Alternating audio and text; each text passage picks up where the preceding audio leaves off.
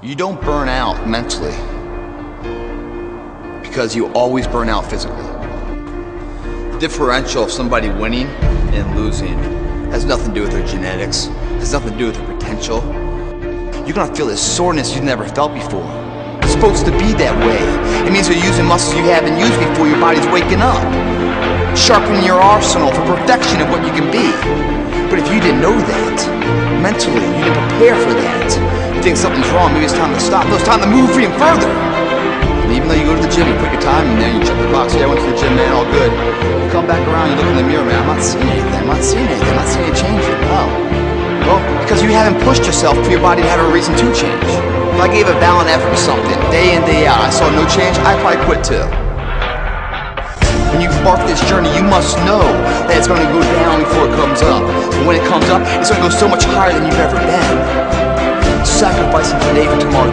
I couldn't hold myself up, hit the pavement. I'm okay with that, because tomorrow I'll get back up and do it again. And I'm going to try to beat my last performance. In life, it's not the genetic guy who wins, or the guy with the most potential that wins. It's the person with the greatest perseverance that wins. Always willing to get up and go at it again and go at it again. That's the guy who has his hand raised later in life, guys. That's the guy you guys need to be. Record everything, what you eat, your training habits, how you feel.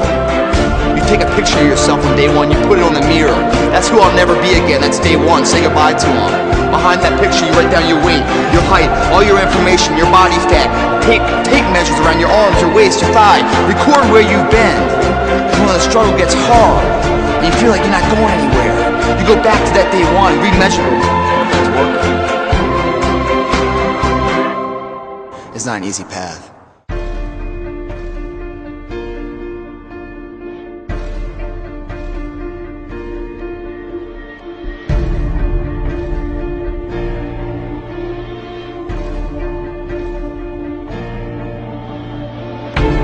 Days out, man, I'm gonna run a marathon. 90 days out, I'm gonna enter a bodybuilding contest. 90 days out, it's a family reunion, high school reunion. I'm gonna look my best. 90 days to become that person I wanna be. To turn that dream into a reality, I got 90 days. Today is 1/90th of that opportunity. You guys find a fear, that fear will either create you or destroy you. I love fear. The reason why, behind every fear is a person you wanna be. Fear is self-imposed, meaning it doesn't exist. You create it, you can destroy it too. It's an intangible. If you face your fears, guys, you will realize it's not that big. And once you face it, you go, oh my God, man, I spent all this time running from it. It was so small. If I just faced it, my God, not only did I face it, I beat it back. Energy's never lost, transferred.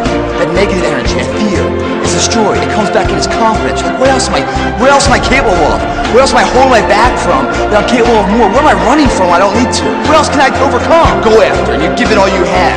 If you lose, at least you tried, man. I failed. It's 10 times more of a man than someone said, what if? Because what if never went to the arena.